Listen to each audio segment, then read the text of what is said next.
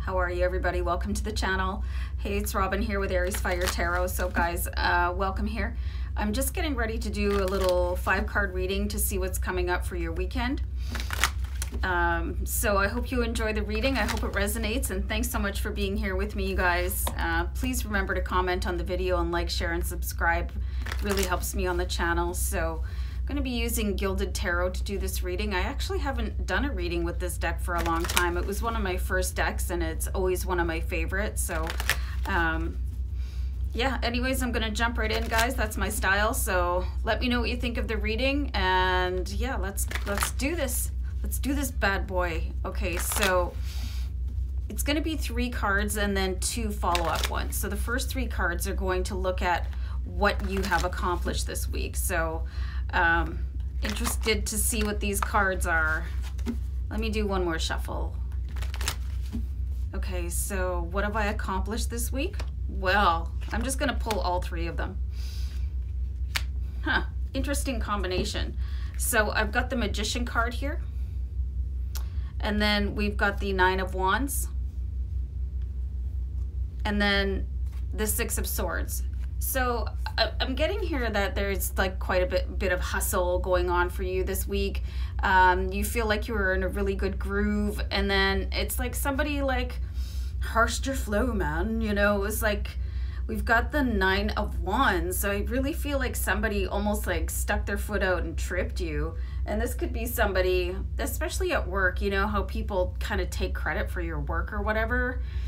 I feel like there's a little bit of shade going on that maybe didn't feel so good because you had the Magician. I'm seeing this sort of at the beginning of the week, you know, maybe waking up Monday and like ready to get this bad boy, you know, and then like by Tuesday somebody is,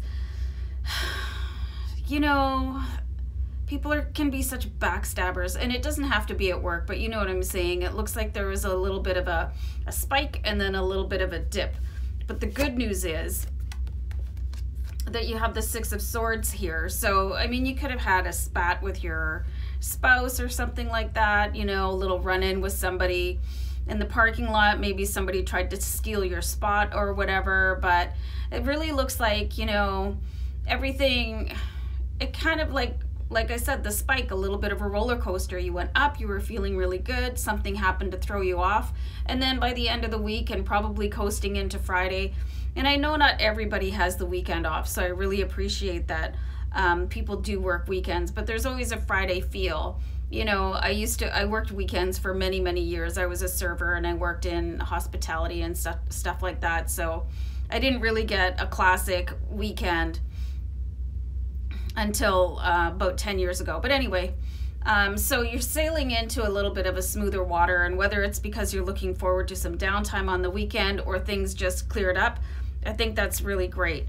So the 4th card I'm going to pull here is, what positive energy can you focus on this weekend to keep up your success? So this is probably the biggest success here, is like moving away from something, maybe having a near miss with a run-in with somebody. Just keep in mind, guys, you don't always need to show up to every argument that you were invited to, right? So I find for the best way to avoid shade at work is just to totally let it fall flat on somebody. Like if somebody tries to provoke me in my day job, I just give them dead air. I don't even respond, you know. I have the world's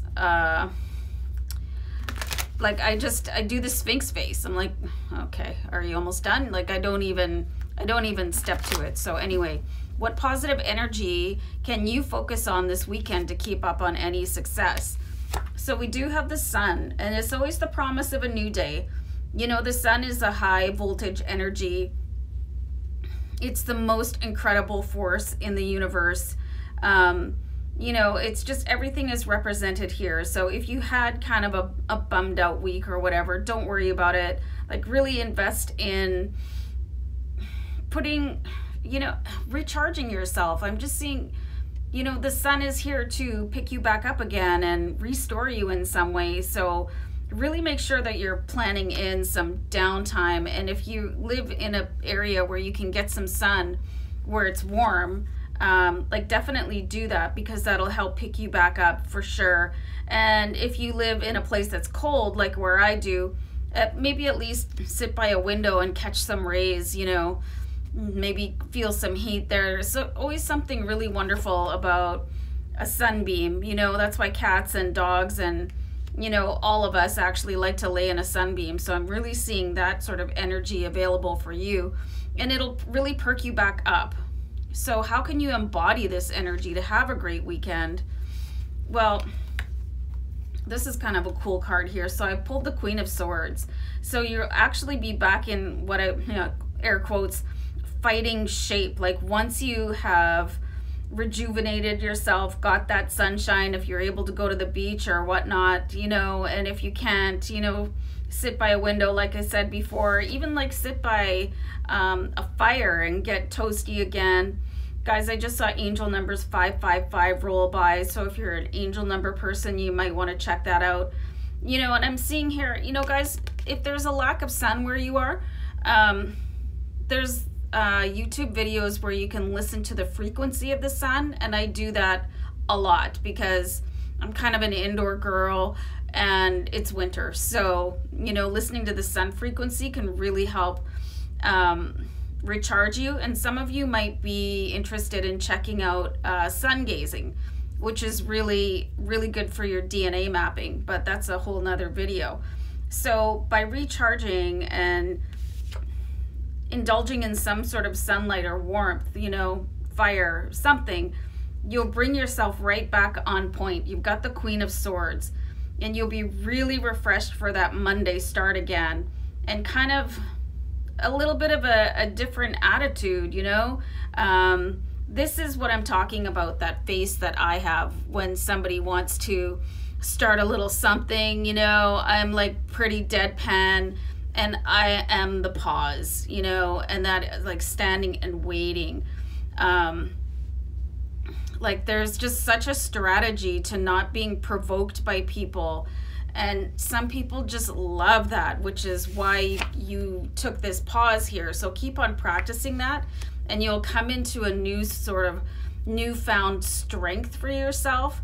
And just keep on doing that, you guys. When somebody wants to throw you under the bus, or they want to try and make a joke out of you, or, you know, they make some sort of nasty comment on Facebook, you really just consider, like, do you want to lower yourself to somebody's level?